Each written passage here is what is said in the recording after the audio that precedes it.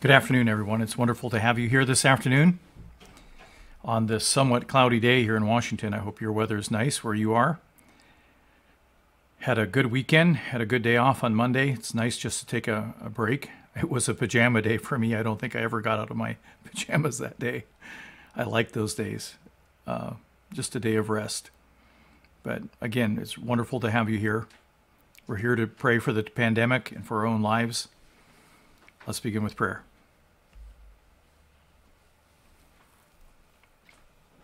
Kind Father, I thank you for this day, and I thank you for everyone gathered to watch and those who will yet be watching later on YouTube. I thank you for your presence with us, Lord. I thank you for righteousness, Lord.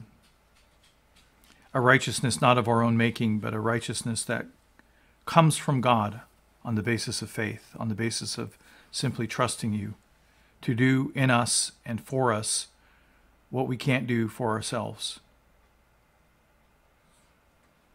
Thank you that righteousness is godly living, holy living, but it is also living in right relationship with you, Lord, so we don't have to walk in guilt or shame or sorrow or despair or resentment or bitterness or unforgiveness. We thank you that the righteousness you bring is pure, unadulterated, holy. That we have been set aside for righteousness.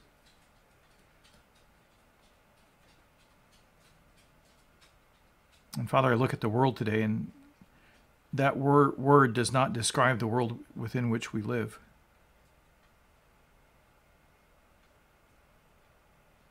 The world in which we live is a world of unrighteousness, a world in which people have largely abandoned any relationship with you.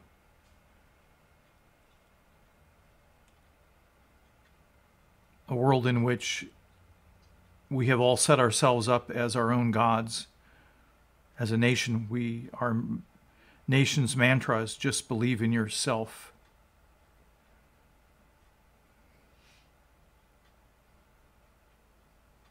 Forgive us, O Lord. Forgive us as a nation. Forgive us as a world. And even making that request, I'm mindful that on the cross you already paid for the sins of the whole world. And yet, prior to coming to Christ, we do not stand unacquitted. Or we do not stand acquitted, Lord.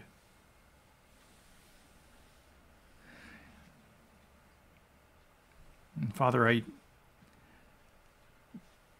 sense your love for this world, Lord. This world sitting on death row, already done the crimes, already sentenced, already found guilty.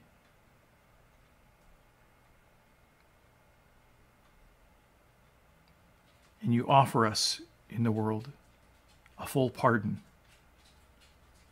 but for entrusting our lives to you, but for believing in Jesus, being persuaded that you are the Christ, that Jesus is the Christ, the Son of God, God in the flesh. You've made it simple, Lord, and I give you praise for that, that even small children can understand your gospel.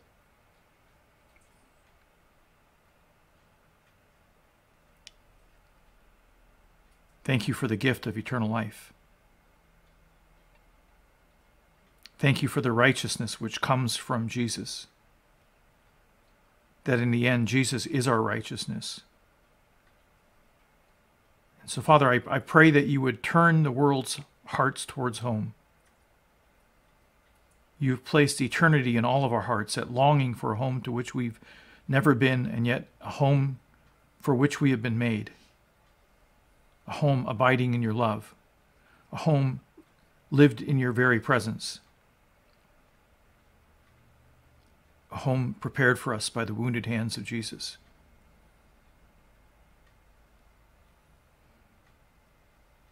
And so, Father, my prayer today is do whatever it takes to draw this wicked world that you've already forgiven back to you, to a righteousness not of their own making, but a righteousness that comes through our simply trusting you, believing in you.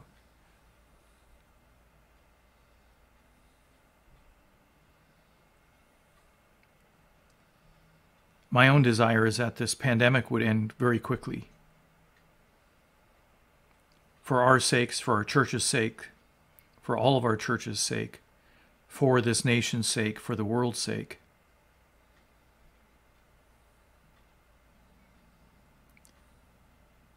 And so as Jesus prayed in the garden, we also pray, take this cup from us, Lord.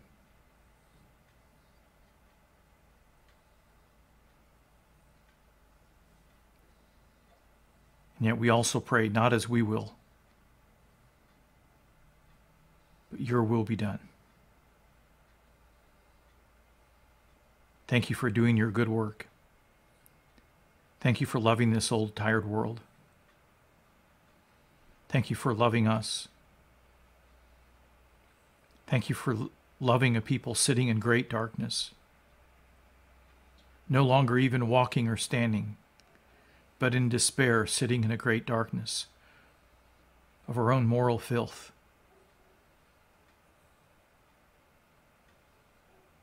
Call people out, Lord. Call them by name. Let them hear your clarion voice. Come to me, all who are weary and are heavy laden, and I will give you rest. Take my yoke upon you and learn from me, for I am gentle and lowly in heart, and you will find rest for your souls. For my yoke is easy,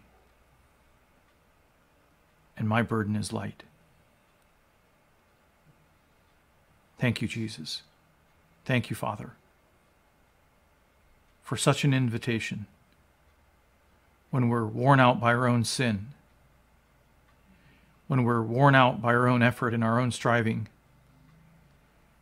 when we are worn out by trying to keep the dictates of the religion of the day. You beckon us to come and take upon ourselves the yoke of your grace. Give us ears to hear what the Spirit is saying to the churches, Lord.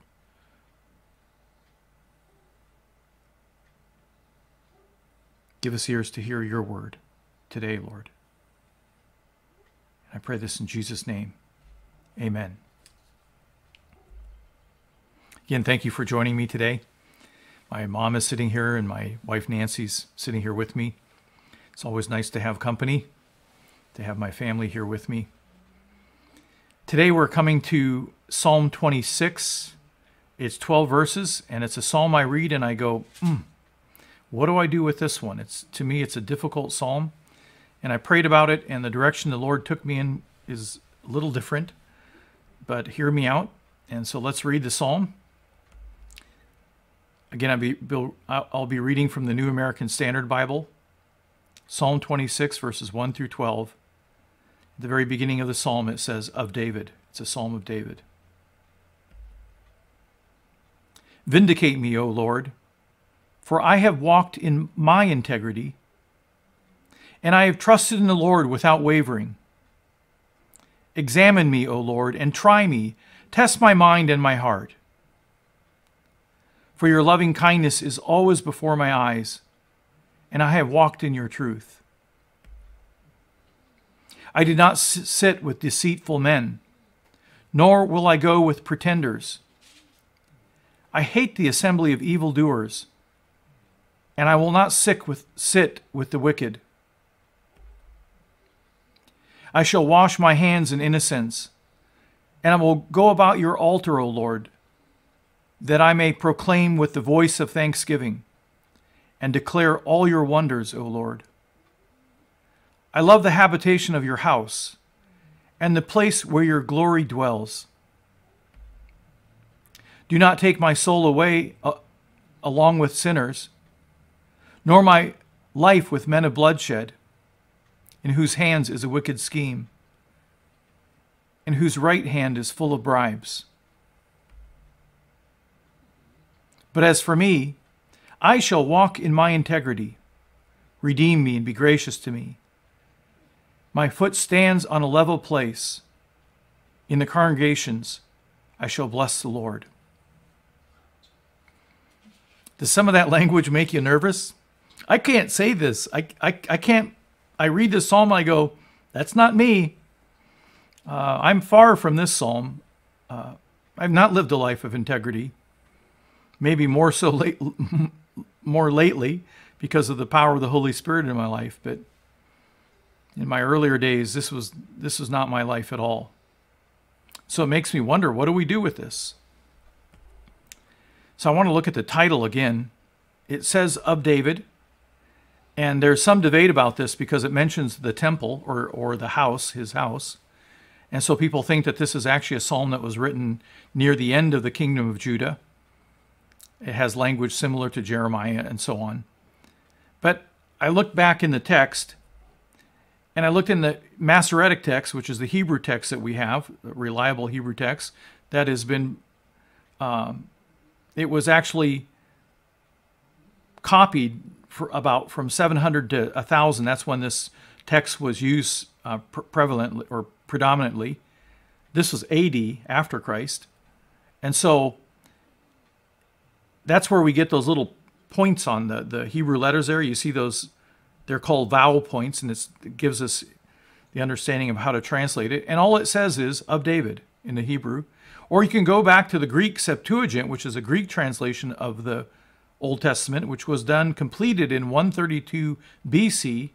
And this was the Old Testament, the Hebrew scriptures, translated into Greek, which Jesus and the disciples and Paul and James, they all quoted from the Greek Septuagint. That's the Bible they were using. They didn't really understand Old Testament Hebrew anymore. They spoke Aramaic, which is a variation on Hebrew, a later rendering of Hebrew, if you will. And so right within the text, it says of David. That's part of verse 1, of David. Sometimes we don't put that with the verse, but so I take that seriously. It's a psalm of David. And that changes how I translate or how I interpret the psalm. So let's keep going. This is a fascinating psalm because, again, it's a chiasmus, a structure that has, it's an part of oral culture where people spoke and didn't have writing. They would speak their way into a thought and then speak their way back out of the thought. And so Wikipedia defines it as a reversal of grammatical structures in successive phases or clauses, but no repetition of words, or sometimes very little repetition of words.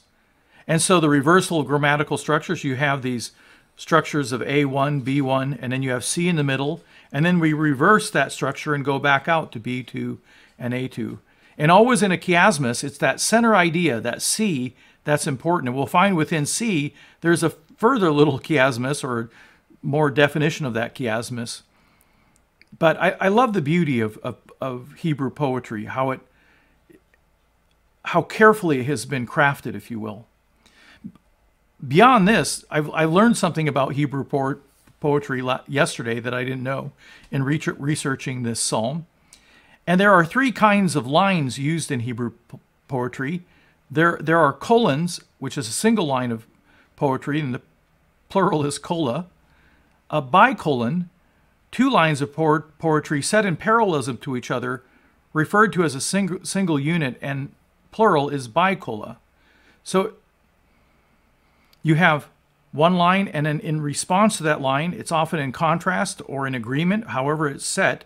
There's these two lines that are couplets. We would call them couplets. But this psalm is a series of couplets all the way down. And then there's psalms that have tricolons, three lines of poetry set in parallelism to each other, referred to as a single unit, called a tricola. Well, this psalm has bicola all the way through it, and I'll show you that. So in verses 1 through 3, it has three bicola. Verses 4 and 5 have two. Verses 6 through 8, again, have three bicola.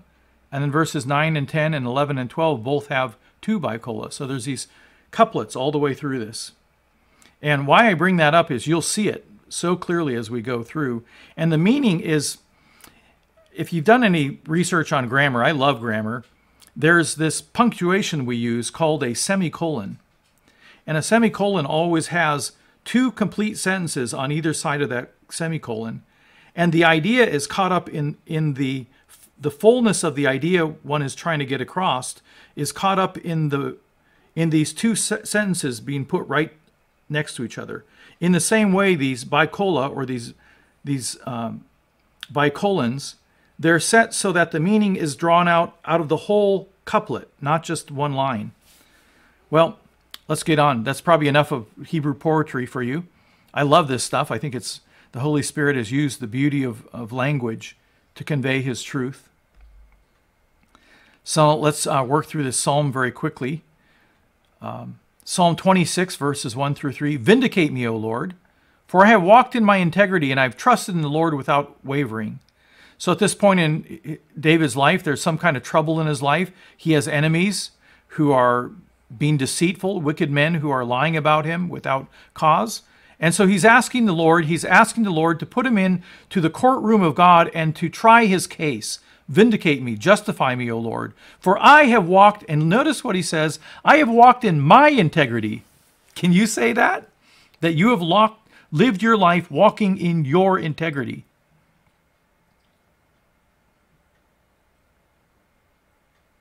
I don't know if I can, I know I can't say that. And I have trusted in the Lord without wavering. And the Lord there, of course, we see is Yahweh, the name Yahweh. And of course, as we've seen many times, Jesus came along and he says, I am the good shepherd. Before Abraham was, I am, referencing this forever name of God, Yahweh. So Jesus is Yahweh in the mystery of the Trinity. I have trusted in the Lord without wavering. Even in Abraham's life, it says in Romans that he never wavered in his faith. But when we've done a close Bible study on the story of Abraham, he and Sarah too waver at every point.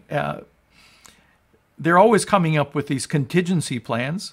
He goes down to Egypt and tells the Pharaoh that Sarah, who's going to be the mother of this unborn child, this promised child, he tells them that she's my sister. And so Pharaoh brings her into his household as a wife, and does it again with Abimelech. He suggests Eleazar as the heir of the house. After God has told him it's going to be his descendant. Then Sarah concocts the idea of, let's have you go into Hagar, and that will be descendant. Contingency plans, not trusting God. They wavered. Jacob wavered. Joseph wavered at times, early in his life. Certainly the 12 brothers all wavered in their violence. And David is saying here, and I have trusted in Yahweh without wavering. I don't know if I've done that completely for a whole day. And then he continues and he says, examine me, O Lord, and try me. Test my mind and my heart. And this is difficult. He's saying, look at my life and see if there's any fault in me. You be the judge. You examine my life. And of course, we know that God knows all things. He examines our thoughts. He knows our thoughts from afar. And then he finishes with, for your loving kindness is before my eyes. That loving kindness is that hesed, covenant, long-suffering love that God promises to be for us no matter what. So what David is saying is he's kept that hesed love before his eyes, and I have walked in your truth. And I go, wow, David. I wonder if he was young when he wrote these words. And maybe up to this point, this could have been true of him. And then notice the counterpart in the chiasmus. We go down to the end, the last two verses. I know we have 3 verses and 2 verses, but you have that intervening, examine me, O Lord, and try me, test my mind and heart. There's no corresponding bicola for that. There's no corresponding couplet for that phrase. But notice in verse 26, 11, and 12, but as for me, I shall walk in my integrity. Up above it says, vindicate me, O Lord, for I have walked in my integrity. So you can see the parallelism there. My foot stands on a level place, and that would go with, for your loving kindness is before my eyes. So God's very, very loving kindness, that hesed love, is a level place on which David stands. I like that. I can stand in God's long-suffering, hesed, long or patient love with me. And then he says, I've walked in your truth, I shall bless the Lord. Those go in line together as well. So get this. He says, I have walked in my integrity, therefore I'm able to stand in a level place, and in the congregations I shall bless the Lord. You could only stand in the congregations if you were living the right kind of life. This means the assembly that would be gathered for worship. Then we move on to the second, that was A1 and A2. Now we move on to B1 verses 4 and 5 and B2 verses 9 and 10. And these both have two bicola, so they match up, two couplets, so they match up wonderfully. I do not sit with deceitful men, nor will I go with pretenders. I hate the assembly of evildoers, and I will not sit with the wicked. And then in contrast with that, do not take my soul along with the sinners, nor my life with men of bloodshed, in whose hand is a wicked scheme, and whose right hand is full of bribes. So David says, I've never sat with wicked people. I've never sat in their way. I've never sat down and befriended them. I've kept my distance from these kinds of people in my life. I do not sit with deceitful men, nor will I go with pretenders. I have been a deceitful man. I have been a pretender. I have been an evildoer, and I have not only sat with the wicked, I've been the wicked with which people sat.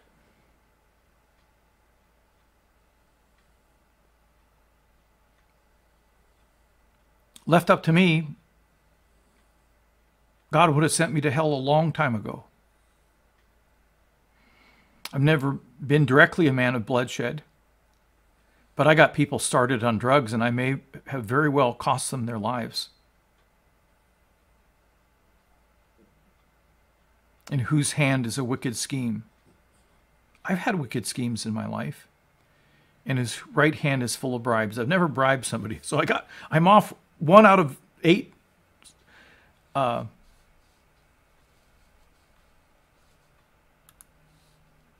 out of 8 isn't bad. Something just popped up on my computer. Let me see if this is still working for you. Yeah, it is. Okay. And then we move on in the psalm. Where are we? Right here.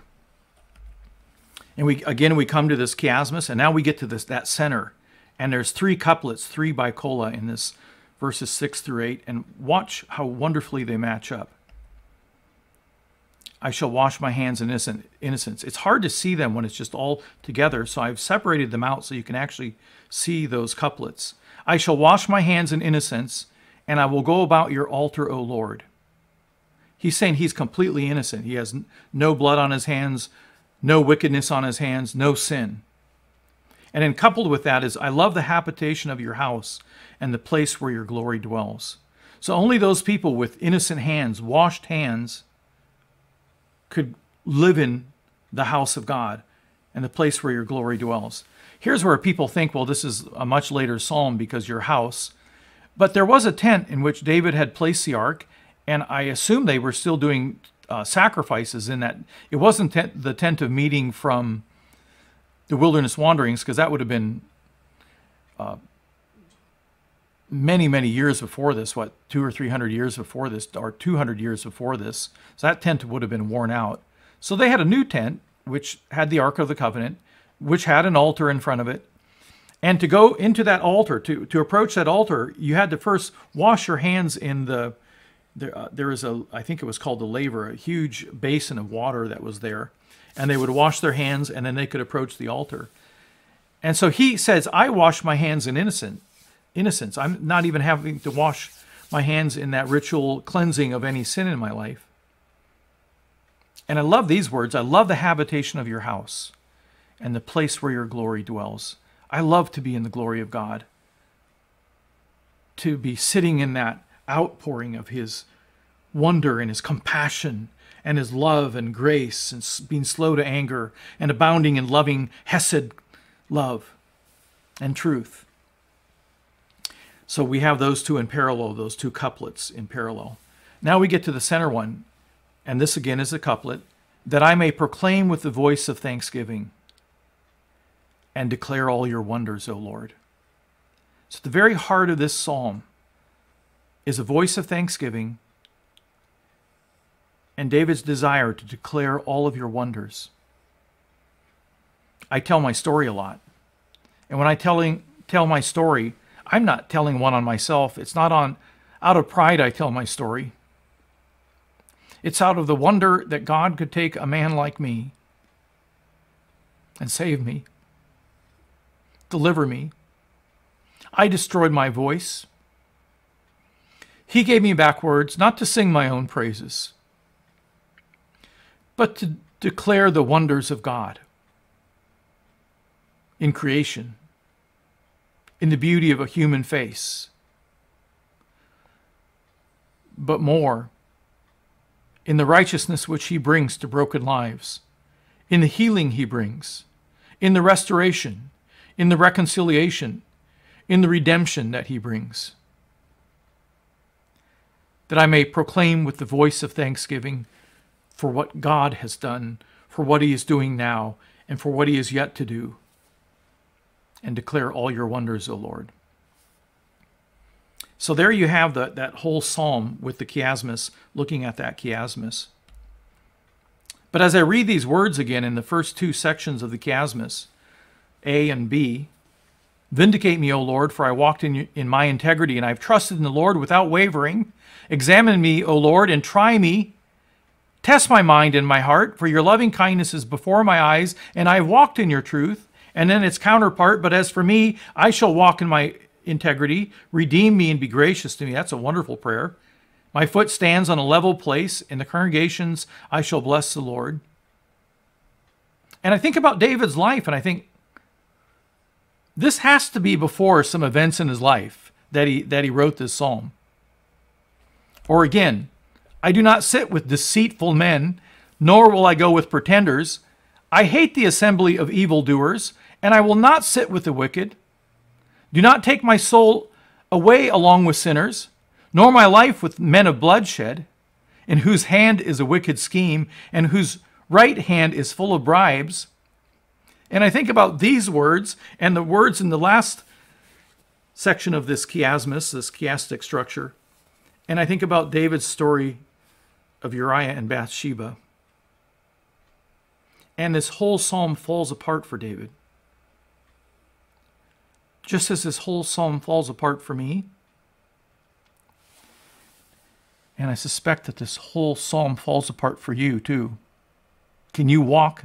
Can you say, I walked in my integrity, that I have trusted in the Lord without wavering? So we're going to look at the story of Uriah and Bathsheba. It's a long story, so stick with me. It's a wonderful story. It's found in 2 Samuel chapter 11, verse 1, through chapter 12, verse 14. And we could read all the way through chapter 16 or 17, 18, 19 to get the whole context, but I'm not going to take that much time. But we will read this story. 2 Samuel chapter 11, verse 1.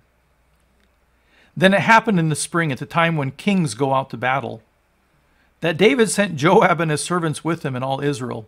Notice what it says. At the time when kings go out to battle, that means King David. And what does King David do? He's going to take a holiday. He's going to go on holiday and send his general Joab and his servants with him and all Israel to go out to battle. That David sent Joab and his servants with him and all Israel, and they destroyed the sons of Ammon, the Ammonites, right? Ammon, and besieged Rabbah. But David stayed at Jerusalem. That was a dangerous thing for David to do. He should have been with his troops, but he chose to take a rest. Now when evening came, David arose from his bed and walked around on the roof of the king's house. It was on the most elevated part of the city. And walked around on the roof of the king's house, and from the roof he saw a woman bathing. And the woman was very beautiful in appearance. So first of all, you have he's a peeping Tom? Looking at this woman bathing on the roof of her house. And he noticed her incredible beauty. So David sent and inquired about the woman. And one said, "Is this not Bathsheba, the daughter of Eliam, the wife of Uriah the Hittite?" So Uriah is not a Jewish person. He's not an Israelite. He's not a Hebrew person. He's a Hittite, a foreigner. But he's in the army fighting for David. So maybe Bathsheba was Jewish. We don't know. It never says whether she was of the nation of Israel or whether she was a Hittite, but I assume she's an Israelite, and Uriah had married her. David sent the messengers and took her. When a king sent for a woman, she did not have the wherewithal in that society to say no to a king. King had absolute say over your life, over your death. So she's not a willing agent in this. She's not a willing participant in this. In a sense, she is a victim of David's abuse of his power. David sent messengers and took her, and when she came to him, he lay with her. And when she had purified herself from her uncleanliness, we won't go into that, but that's all in the law, she returned to her house. The woman conceived. Oops. And she sent and told David and said, "I am pregnant." Now David has a dilemma. He's done this horrendous thing. He's committed adultery. He's lusted. He's a peeping Tom. He's into voyeurism. Then David sent to Joab saying, "Send me Uriah the Hittite." So David has now hatched a contingency plan, a plan of how to get out of this. So David sent Uriah to David. When Uriah came to him, David asked concerning the welfare of Joab and the people and the state of the war. So he's giving Uriah a pretext for why he's called him, because Uriah is probably wondering, why did David call me out of the battle? I'm not the general, I'm just one of the soldiers. So he gives him pretext about inquiring about the battle. Then David said to Uriah, "Go down to your house and wash your feet." And so he's asking Uriah to go down to his house, enjoy some time with his wife, so that when the pregnancy is revealed and she starts getting large with child, Uriah would think that it was because he had slept with his wife that night he was home from the battle. And Uriah went out of the king's house, and a present from the king was sent out after him. So it's a bribe, right? He's manipulating this man completely. But look at this man Uriah, a Hittite. He has more integrity than David, far more integrity than David. But Uriah slept at the door of the king's house with all the servants of his lord and did not go down to his house. So he slept with the servants of David's house outside at the door of the king's house. Now when they told David, saying Uriah did not go down to his house, David's now in a quandary because Bathsheba is still pregnant with his child. Uriah hasn't gone into her, so now there's this chance of his getting caught with his pants down, pun intended. Sorry about that. David said to Uriah, "Have you not come from a journey? Why did you not go down to your house?" Uriah said to David, "The ark and Israel and Judah are staying in temporary shelters, and my lord Joab and the servants of my lord are camping in the open field. Shall I then go to my house to eat and to drink and to lie with my wife?" What did David do? He stayed home from the battle. He stayed in his palace, in his wonderful house, and he lied with another man's, he had sexual relations with another man's wife. By your life and the life of your soul, I will not do this thing. That's an interesting. By your life and the life of your soul, I will not do this thing. Then David said to Uriah, "Stay here also, and tomorrow I will let you go." Stay one more day. David's still going to get him to go in and sleep with his wife. So Uriah remained in Jerusalem that day and the next. Now David called him, and he ate and drank before him, and he made him drunk. So if the king keeps pushing liquor on you, you can't refuse him. You just keep downing those, whatever the beverage was. And he made him drunk, and in the evening he went out to lie on his bed with his Lord's servants, but he did not go down to his house. So even when Uriah is drunk, he doesn't lose his integrity. Alcohol is something that shuts off our brain, shuts off our integrity, but for Uriah, he had enough honor and loyalty to David and loyalty to the troops and to Joab that he slept with the servants again. But he did not go down to his house. Now in the morning, David wrote a letter to Joab and sent it by the hand of Uriah. David's two attempts to resolve his problem, his conundrum, his sin, failed. Now look at what David does. He had written in the letter saying, place Uriah in the front line of the fiercest battle and withdraw from him, so that he may be struck down and die. I wonder what Joab is thinking. Joab is maybe thinking, well, this is a Hittite. Maybe he wants to get rid of him. Well, this is racism involved here then. Horrible racism. So it was as Joab kept watch on the city that he put Uriah at the place where he knew that there were valiant men. The men of the city went out and fought against Joab, and some of the people among David's servants fell. And Uriah the Hittite also died.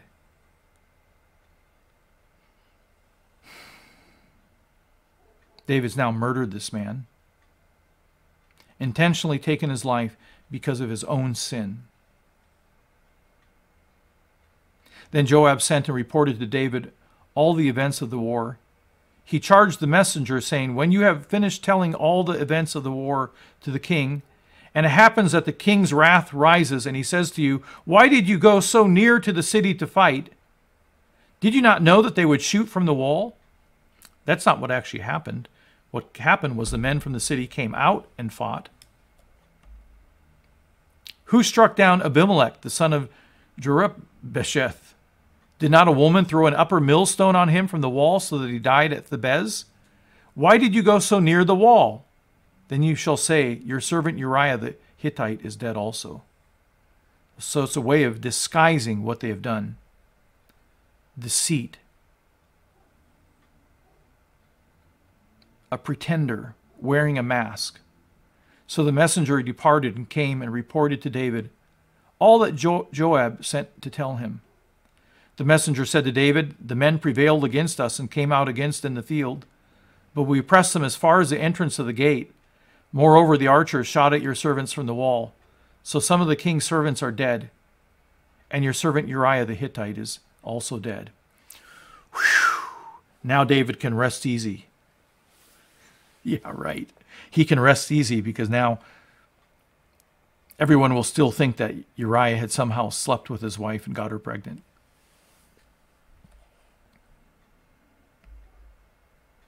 Then David said to the messengers, thus you shall say to Joab, do not let this thing displease you, for the sword devours one as well as another. Make your battle against the city stronger and overthrow it, and so encourage him. Now when the wife of Uriah heard that Uriah, her husband, was dead, she mourned for her husband. It would have been a season of mourning, a period of mourning. When the time of the mourning was over, David sent and brought her to his house, and she became his wife. By outward appearances, David is doing this noble thing of taking this poor widow whose husband was killed in the war and taking her into his own house to be his wife, to give her a life, to give her a future. Then she bore him a son. But the thing that David had done was evil in the sight of the Lord. No kidding. Think of that psalm. Everything we've seen in this psalm so far.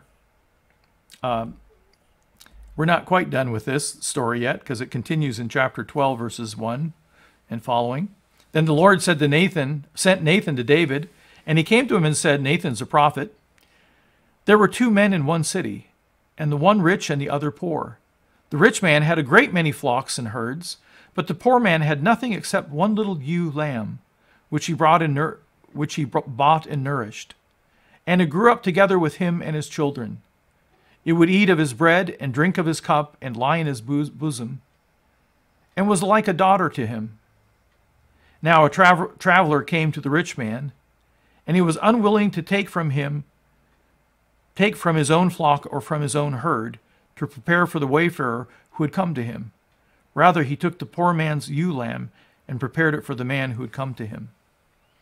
Dastardly that this man would take this poor man's ewe and not take from the wealth of his own flock. Then David's anger burned greatly against the man, and he said to Nathan, "As the Lord lives, surely the man who has done this deserves to die." He just pronounced the death sentence on himself. He must make restitution for the lamb fourfold. How can he make restitution for Uriah? He's killed him. Because he did this thing and had no compassion. There was no compassion in the heart of David in what he did. Nathan then said to David, "You are the man. Thus says the Lord God of Israel, it is I who anointed you king over Israel, and it is I who delivered you from the hand of Saul. I also gave you your master's house and your master's wives in your care, and I gave you the house of Israel and Judah.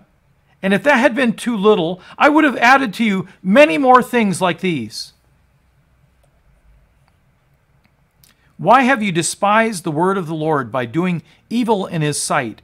You have struck down Uriah the Hittite with the sword, have taken his wife to be your wife, and have killed him with the sword of the sons of Ammon.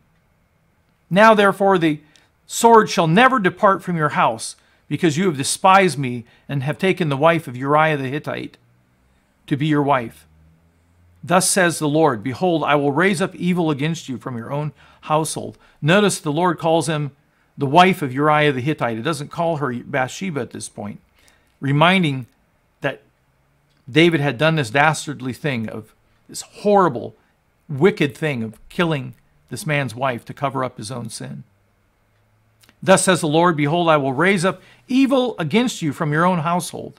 I will even take your wives before your eyes and give them to your companion, and he will lie with your wives in broad daylight. Indeed, you did it secretly, but I will do this thing before all Israel and under the sun. I'm going to expose your shame, David, from a member of your own household. If you read on from here, oh, there's a little bit more left. Then David said to Nathan, I've sinned against the Lord. I've sinned against Yahweh. And Nathan said to David, the Lord also has taken away your sin. You shall not die. Even though David had pronounced the death sentence against himself, the Lord is showing compassion on David, a compassion that David could not show on his own soldier. However, because by this deed you have given occasion to the enemies of the Lord to blaspheme, they're going to ridicule my name because of what you did. You not only soiled your witness, David, you soiled my witness. The child also that is born to you shall surely die. So now Bathsheba not only has the horror of losing her husband, the horror of essentially being raped by David, and then being impregnated by him, but then to lose the child as well.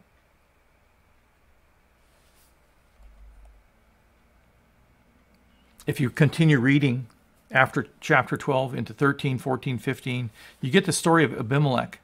And in chapter 13 of 2 Samuel, you get the story of the rape of Tamar, one of David's daughters, full sister to Absalom.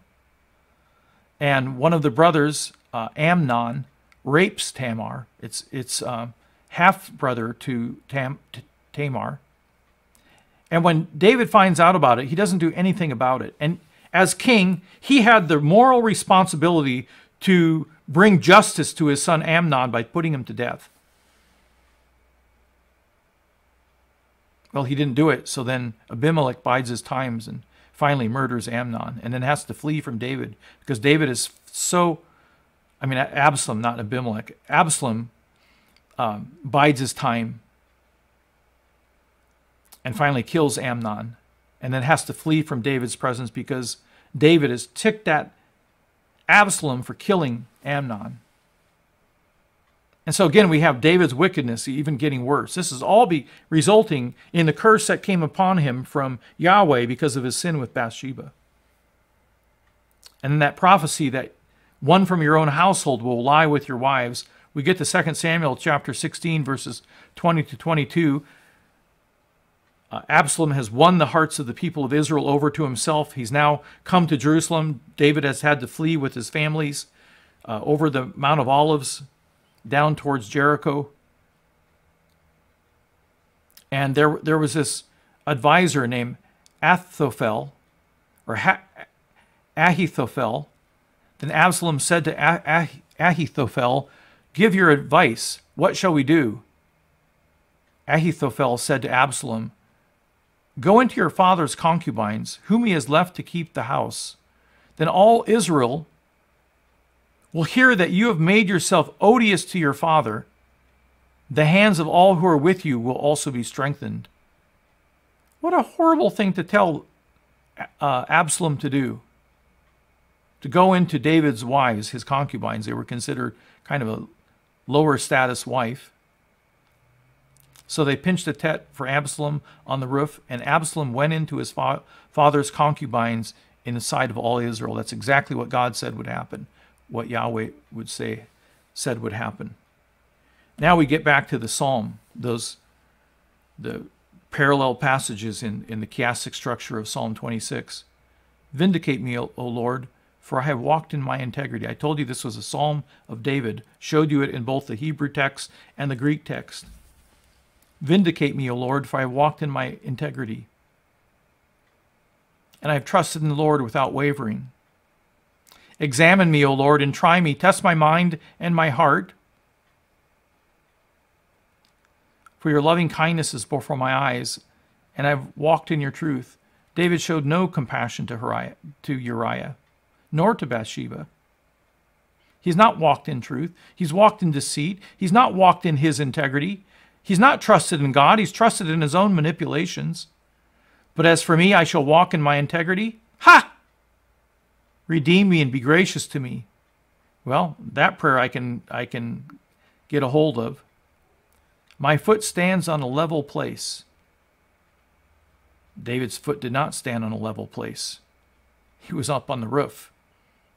"In the congregations I will bless the Lord." By the standards of the moral law, of the Ten Commandments, and of the law of Moses, David had committed so much sin, he should have been killed for this.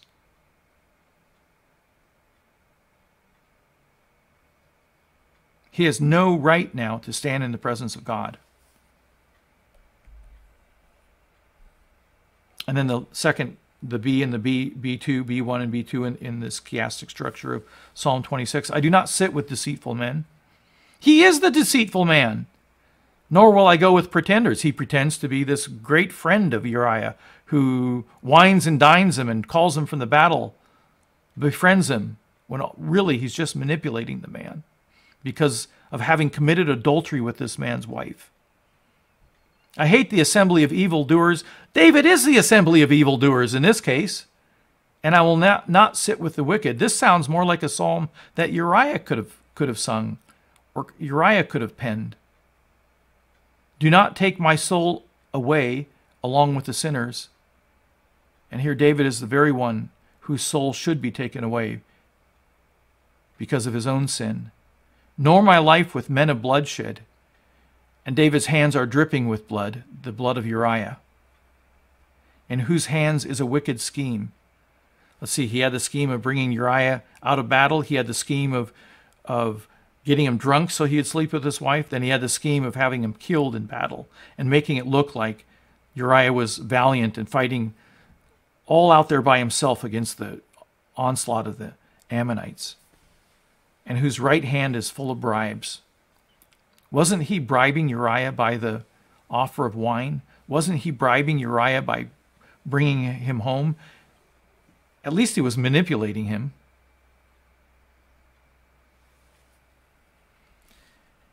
I don't know, David. I don't know, Grant. I've done dastardly things in my life. I can't pray Psalm 26. It's not my words. It's not my language. And I suspect it's not words that you could pray either.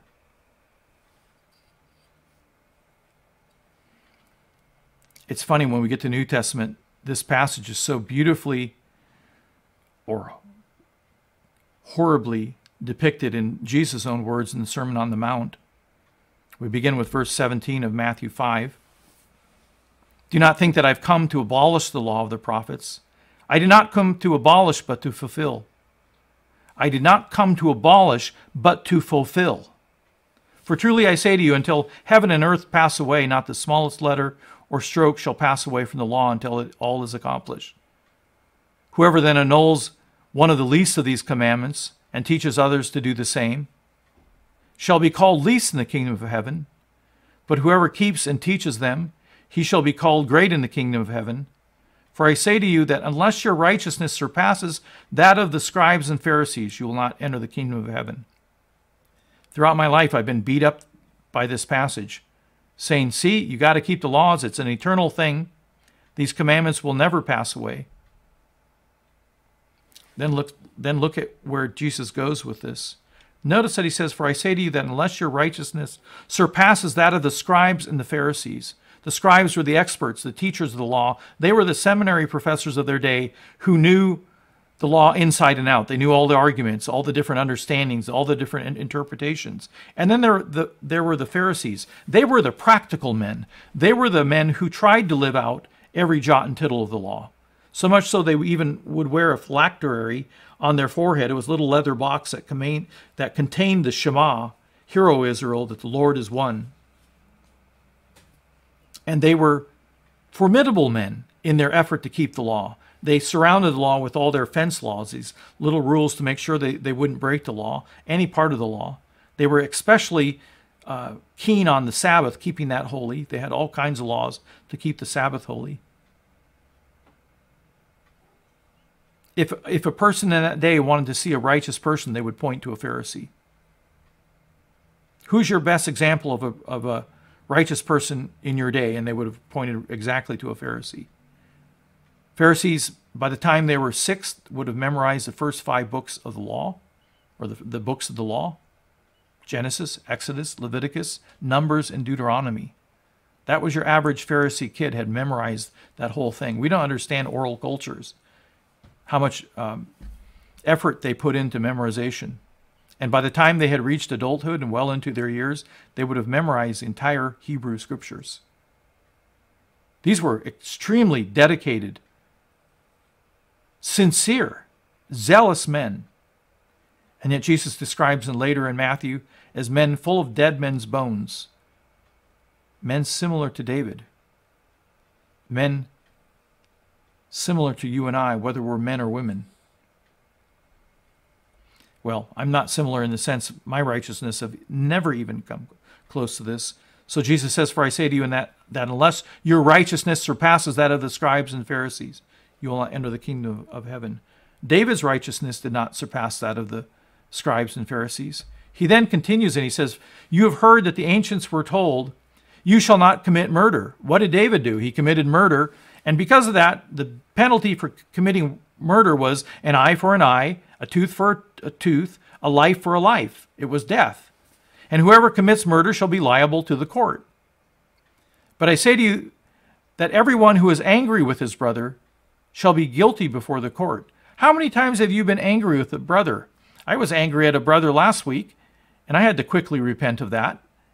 We've forgiven each other. I love him more than he can ever know.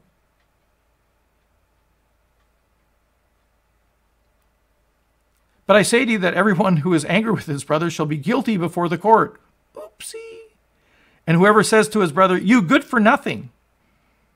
My dad grew up calling me a good for nothing. You good for nothing, lazy, worthless son. He told me that repeatedly through the days of my junior high and high school. I love my dad. I've forgiven him.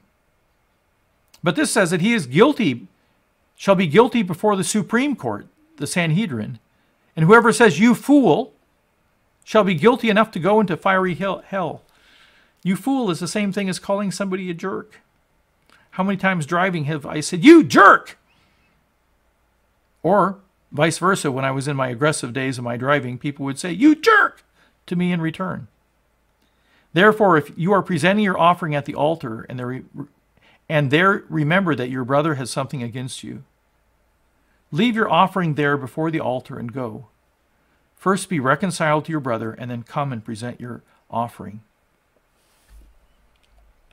And then it continues, make friends quickly with your opponent at law, while you are with him on the way, so that your opponent may not hand you over to the judge, and the judge to the officer, and you will be thrown into prison. David should have been brought before the court, only he was the court. Truly I say to you, you will not come out of there until you have paid up the last cent.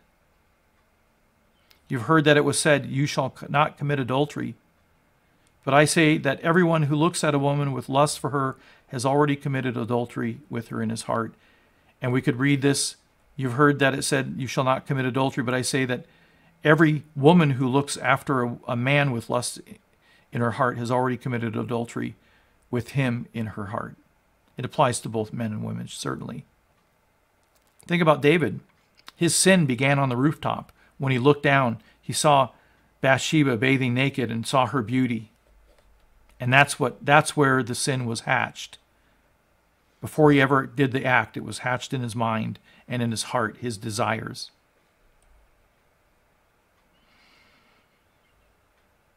This text has always bothered me too, because, man, I can't keep the law. My righteousness will never surpass that of the Pharisees and scribes. It says, no jot or tittle shall pass away from the law until all is fulfilled. And we know that all things aren't fulfilled in the law yet. There are still prophecies to come. But get this, Romans says we are no longer under law, but under grace. Galatians says that, do not submit yourselves again to a yoke of slavery. For freedom, Christ has set us free. So what's going on here? The law is still in place. It is given for lawbreakers, it says in 1 Timothy. It still has its prophetic role. But Jesus says, I have not come to abolish the law, but to fulfill it. Now let me show you this most amazing verse. In John chapter 19, verse 30, therefore when Jesus had received the sour wine, he said, it is finished. He cried out, we know from he shouted out, it is finished. And he bowed his head and he gave up his spirit. That word, it is finished, is a remarkable word. Let me show you. We're not supposed to do this, but I don't know how else to do this, but to show you what the original word means in the language of the day, Greek. And so here is Bauer, Arndt, Gingrich, and Danker, that wonderful Greek dictionary. It is the gold standard of dictionaries. So the actual form of the word is teleo, and what Jesus cries out is tetelestai. And we know that he's not speaking Aramaic here, because early on he speaks Aramaic, lama sabachthani, which means my God, why have you forsaken me? Here he's speaking Greek. And ironically, what he shouts out from the cross is the Roman battle cry when the general would be up on the hill and he would see that the battle is won. There were still little skirmishes to be had and to win, but overall the tide of the battle had so gone for the Romans that the general would cry out, tetelestai! And all the soldiers down fighting the battle would know that the battle was won, and that would only increase their strength to fight the battle all the harder. No wonder why the Roman centurion, surely this is the Son of God. And so this word, it is finished, is one verb here. It's a verb. It has three meanings. And usually this is a fallacy when we do this. You can't take all three meanings and apply it to the word. But in this context, Jesus is doing a wonderful play on words here. And it's the richness of what this word means and how every meaning fits the case. It is finished. To complete an activity or process, bring to an end, finish, complete. So to finish an activity. And for Jesus, it would be to have finished his life perfectly lived, to have finished his work here on earth. But it was also that same definition that was given to tetelestai, that Roman battle cry. The battle is won, it's finished, it's over, it's complete. Do you realize what that's saying for you? There's no more battle to be fought on your part. Jesus has fought our battles. Yeah, we have the skirmishes with the enemy. I have skirmishes almost every day with him. He comes and plagues me in one form or another, and I have to resist them and submit to God, and then he flees. You get what he's saying? It is finished. The battle's won. We're victorious. Even in the state I am in today, I am victorious. The second definition is to carry out an obligation or demand, and it was specifically carry out, accomplish, perform, fulfill. There's that word, to fulfill, to keep something. And what it was a legal technical term, to keep the ton naman, which is the law. Carry out the demands or keep the law. And so the second meaning of this word is when Jesus shouts out, "It is finished," it meant that he had kept the law fully. He had lived it out perfectly. Those two essential boiled down commands, if you boil the commands, if you distill them down to their essential commands, you get love the Lord your God with everything you've got and love your neighbor as yourself. And Jesus had finished that perfectly. It is finished.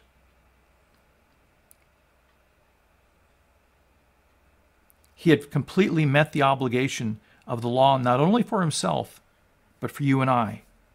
The totality of the demands of the law, Jesus lived, and because he's the creator and we were all in him on the cross, he finished those demands for us as well. And then thirdly, to pay what is due. Well, the law had demands of penalty for breaking it. And for every sin in our life, we've incurred a death sentence, that because the penalty of sin is death. The wages of sin is death. I have a stack of death penalties stacked from here, I don't know, maybe to the moon?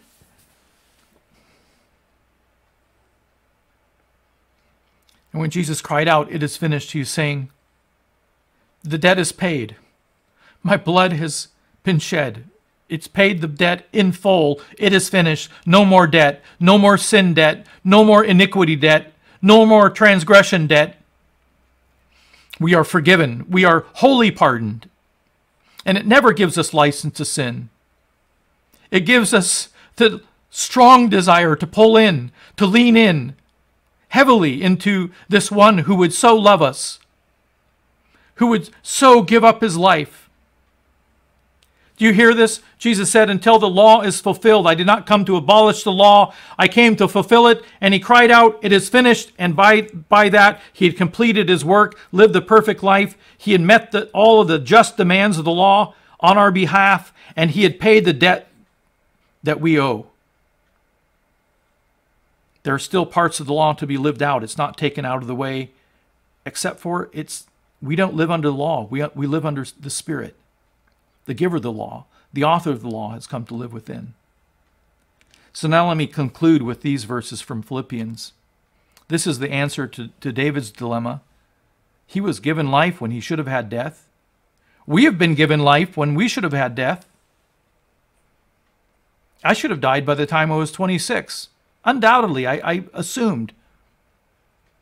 I'm so grateful for the 36, going on 37 years of life you have given me, that God has given me since those days of my head injury and my wild living. From Philippians 3, 1 through 6. Finally, my brethren, rejoice in the Lord. Here's a man who could pray Psalm 26 with integrity. To write the same things again is no trouble to me, and it's a safeguard for you. And I've read these to you before, and it's a safeguard to you for you to hear them once again. Beware of the dogs. Beware of the evil workers. Beware of the false circumcision. In other words, beware of the Judaizers, like on Sundays, the super apostles who were trying to bring some element of the law back into the practice of the Christian life. And for them, it was the 10 Commandments. For we are the true circumcision, who worship in the Spirit of God and glory in Christ Jesus and put no confidence in the flesh. When you live under law, it's an external rule, and you have to keep it by the strength of your flesh. And what he's getting at is we are of the true circumcision the circumcision of Christ, the circumcision which Jesus performed on the cross that separated us from our sin. For we are the true circumcision who worship in the Spirit of God, who live in the Spirit of God, and glory in Christ Jesus, not ourselves. There's no glory in this life. Just in Jesus. Just in what he's done in my life and what he's done in your life. And put no confidence in the flesh, although I myself might have confidence even in the flesh because I was a really good boy, is what it's getting at. If anyone else has a mind to put confidence in the flesh, I far more. And then he lists his pedigree, his heritage, his standing, his righteousness. Circumcised the 8th day of the nation of Israel. So he was under the covenant, the Mosaic covenant, because of his circumcision. He was of the chosen people, the nation of Israel, of the tribe of Benjamin, the most favored tribe because he was the youngest son, the favored son of Jacob. A Hebrew of Hebrews. If you want to see a true Israelite in whom there is no deceit, it would be Paul, along with, I think it was Philip. A Hebrew of Hebrews. As to the law, a Pharisee. He was one of those formidable Pharisees. If your righteousness does not surpass that of the scribes or the Pharisees, you cannot enter the kingdom of heaven. And here you have one of these Pharisees, who was one of the most formidable Pharisees. He was a Pharisee of Pharisees, if you will. As to zeal, a persecutor of the church, trying to stamp out this cultic offshoot of Judaism. As to the righteousness which is in the law, found blameless. I could never say that. And I trust, I know, that none of you could say that. And look where he goes from here. But whatever things were gained to me, all these merits, all these statuses, all these achievements that are chalked up to my name, those things I have counted as loss for the sake of Christ. More than that, I count all things to be loss, in view of the surpassing value of knowing Christ Jesus my Lord, for whom I have suffered the loss of all things. He has cast aside his standing as an Hebrew of Hebrews, as an Israelite, as one circumcised under the law, as a Pharisee, as a zealot who is persecuting Christians, and the blamelessness which he had under the law. I have suffered the loss of all these things, and count them but rubbish, and the word is dung. It's a very crude term. It's worse than the word crap.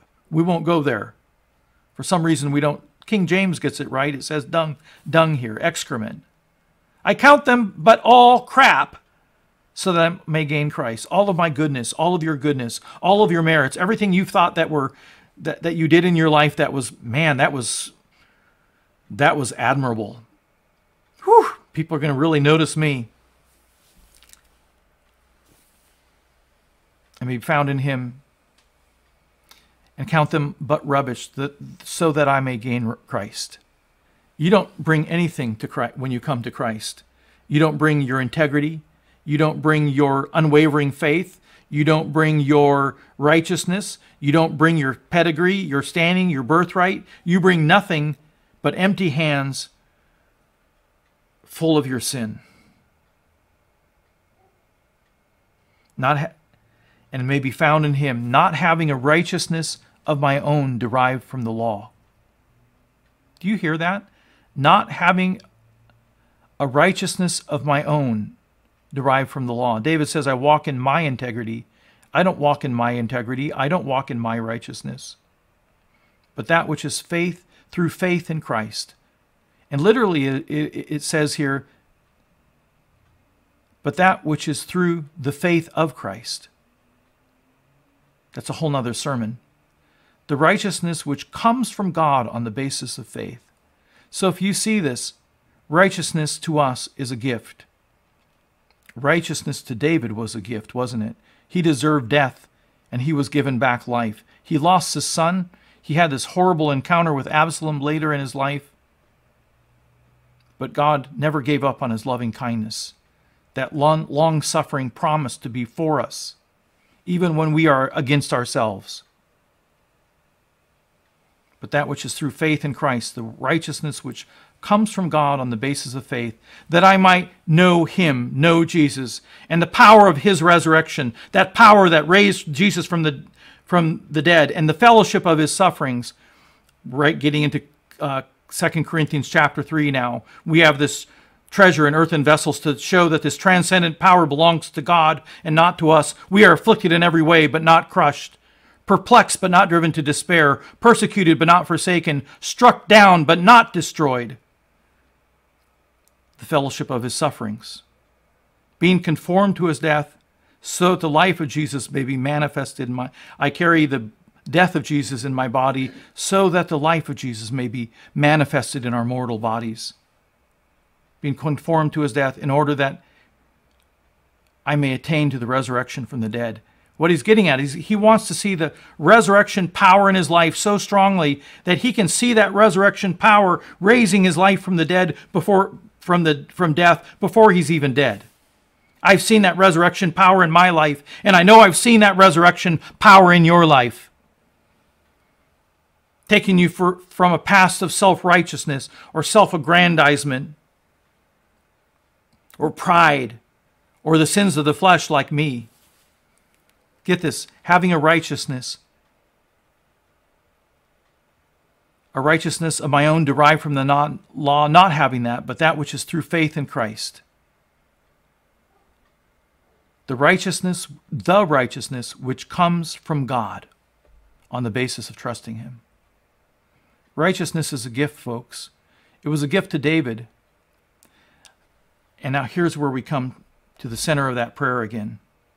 I shall wash my hands in innocence, and I will go about your altar, O Lord. I love the habitation of your house and the place where your glory dwells. In the Gospel of John, the place where God's glory dwells is the cross. And the only one in history who can wash their hands in this innocence and go to this altar of the cross and offer up his life is Jesus himself. He loves the habitation of the house because it's his house and the place where your glory dwells, that I may proclaim with thanksgiving and declare all your wonders, O Yahweh. And here in the mystery of the Trinity, this is a psalm of Christ. This is not a psalm of David. This is a psalm of Jesus. He only fits the bill of the psalm. We all fall short. There is no one righteous, not even one. There is no one who understands, no one who seeks God. We all have turned away. Together we have become worthless. There is no one who does good, not even one, except for Jesus Christ. So reread this psalm now, this afternoon or this evening, when you get a little bit of time. Think about the story of Bathsheba and Uriah. Think about Matthew 5 and Philippians chapter 3, and how the dilemma of Matthew 5 is resolved with Philippians chapter 3. We don't have a righteousness of our own making. I'm righteous because of the shed blood of Jesus. You are righteous because of the shed blood of Jesus. Hallelujah. Praise the Lord for what he's done. I've been a wretch of a man. He is transforming our lives from one degree of glory to another into the very image of Christ. And this comes from the Spirit, who is the Lord. Amen. We can take this center and we can say, I proclaim with the voice of thanksgiving. Thank you, Jesus, for what you've done. Thank you, Father, for sending your Son. Thank you, Holy Spirit, for your ongoing transforming work. And I will declare your wonders. His salvation of me. His rescuing me from a desperate life.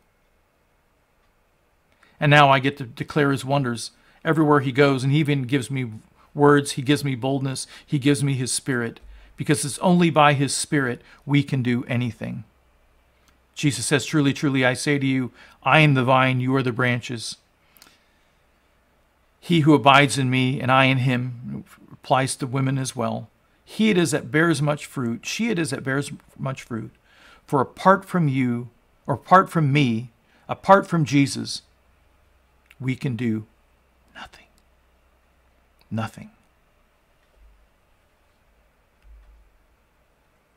There you have Psalm 10 through the eyes of this wicked heart who's been redeemed, who's been given the gift of righteousness, a heart set free, a heart destined.